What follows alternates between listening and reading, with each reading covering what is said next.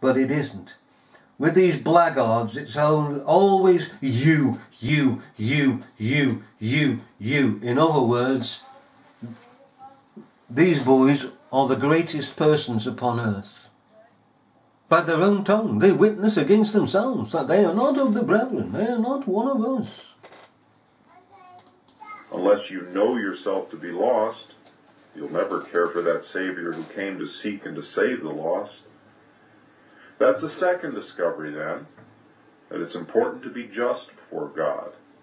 But then, on account of the spirituality of God's moral law, how do you become just? And our consequent inability to keep it perfectly, we are very far from standing in that position. How do you become just before God? Then there comes another discovery, namely that consequently it is utterly impossible for us to hope that we can be ever just before God. How do you do? On the footing of our own doing. We must give it up now as an utterly lost case. The past is past. That can never be by us blotted out. And the present, insomuch as we are weak through the flesh, is not much better than the past. And the future, notwithstanding all our fond hopes of improvement, will probably be none the better. And so, salvation by the works of the law becomes to us a dreary impossibility. The law said, "Cursed is every one that continueth not in all things written in the book of the law to do them." I was conversing on one occasion with one of our most illustrious Jewish noblemen. Get on with it. When I put to him the question, he believed himself to be perfectly righteous. And I believe if any man could be so by his moral conduct, he might have fairly laid claim to it. But when I said to him, "Now there is your own law for it. Cursed is everyone that continueth not in all things written in the book of the law to do them. Have you continued in all things?" He said, "I have not." Then I said, "The curse is upon you. How do you hope to escape from it?" And I found that to be a question for which he, at any rate, had no answer. And it's a question which, when properly understood, no man can answer, except by pointing to the cross of Christ and saying, "He was made a curse for us that we might be made a blessing." Unless you and I keep the law of God perfectly, it matters little how near we get to perfection. It is as though God had committed to our trust a perfect crystal vase and said, "If you keep that whole and present it to me, you shall have a reward." But we've cracked it. We've chipped it. Ah, my brethren, the most of us have broken it and smashed it to pieces. But we will suppose we've only cracked it a little. Yes, but even then we've lost the reward, for the condition was that it should be perfectly whole. What's missing? What's missing from this waffle? Never does Charles Haddon Spurgeon admit to original sin. He doesn't say, "Well, we cracked it in Adam." Adam, the federal head, and the father and federal head of mankind. Doesn't believe it.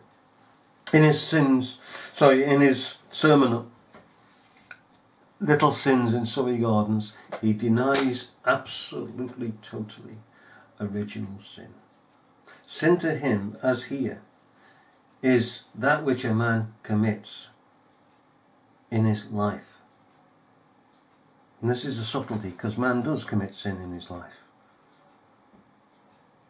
But Spurgeon says, at some stage in his life, in his youth, he begins to sin.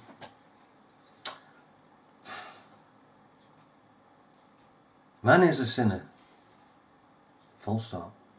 And he sins because he's a sinner, Mr. Spurgeon.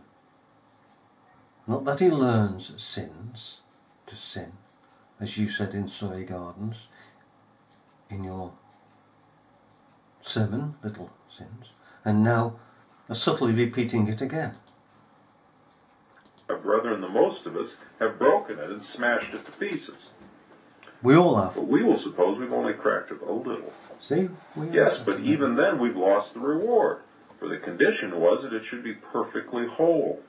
And the slightest chip is a violation of the condition upon which the reward would have been given. Never you say that you will not break it further. Nay, you have broken it. You've thrown yourself now out of the list. It seems hard sometimes when you tell people that if they have violated the law at one point, they've broken the whole law. But it is not so hard as it looks to be. For if I tell a man who's going down a coal mine on a long chain that if he breaks one link of the chain, it doesn't matter, though all the other hundreds or thousands of links may be sound. If there's only one link that's broken, down will descend the basket, and the poor miner be dashed to pieces. Now, nobody thinks that to be hard. Everybody recognizes it's being a matter of mechanical law. The strength of a chain must be measured by its weakest part. Wherefore. So, the strength of our obedience must be gauged by the very point on which it fails. And alas, our obedience has failed, and through it, not one of us can ever be just before God.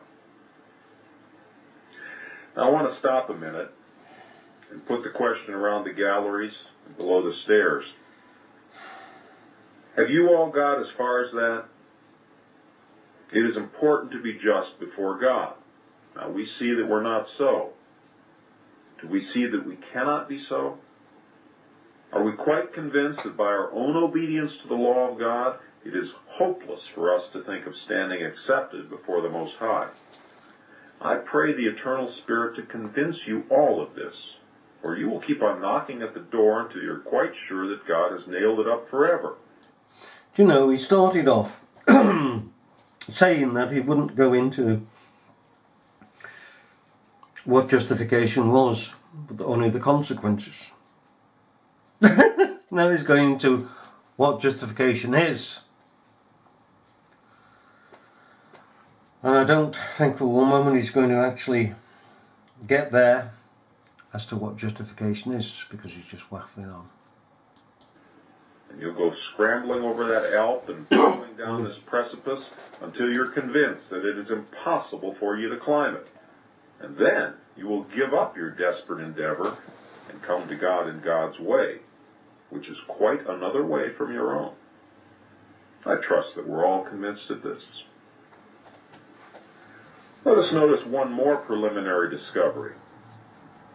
A man, having found out all this, suddenly discovers that insomuch as he is not just before God and cannot be, he is at the present moment under condemnation. God is never indifferent towards sin. If therefore a man be not in a state in which God can justify him, he is in a state in which God must condemn him. If you're not just before God, you are condemned at this very moment. How would you get just before You're God? not executed, it's true, but the condemnation has gone forth against you. And the sign that it is so is your unbelief. For Scripture says, "He that believeth not is condemned already, because he has not believed on the Son of God." How some of you would spring up from your seats tonight if all of a sudden you got the information that you had been condemned by the courts of your country. But when I say that you've been condemned by the court of heaven, this glides across your conscience like drops of water or oil over a marble slab. Yet, my hearers, if thou didst but know the meaning of what I'm saying, and I pray God the Holy Ghost to make thee know it, it would make thy very bones to quiver. God has condemned thee. Thou art out of Christ. Thou hast broken his law. God has lifted his hand to smite thee, and though his mercy tarries for a while, yet days and hours will soon be gone, and then the condemnation shall take the shape of execution.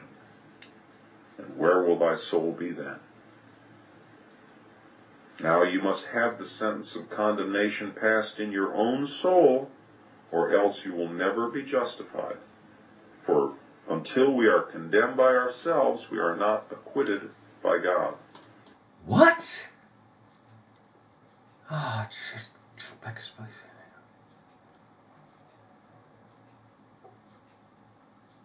When the law revived, I died, said Paul. You've got to die first. You haven't got to sit there mulling it over. Oh, Oh, this, I must do this, oh, can't do this, can't do that, I'm a sinner. Oh.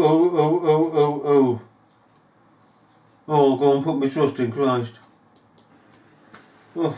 Again, I pause and say, dost thou feel this, my dear hearer? If thou dost, instead of despairing, be hopeful. If thou hast the sentence of death within thee, be thankful for it. For now shall life be given thee from the hand of God's grace. What? What? Let's go back one. What the heresy this man is in? My dear hearer, if thou dost, instead of despairing, be hopeful. If thou hast the sentence of death within thee, be thankful for it. For now shall life be given thee from the hand of God's grace.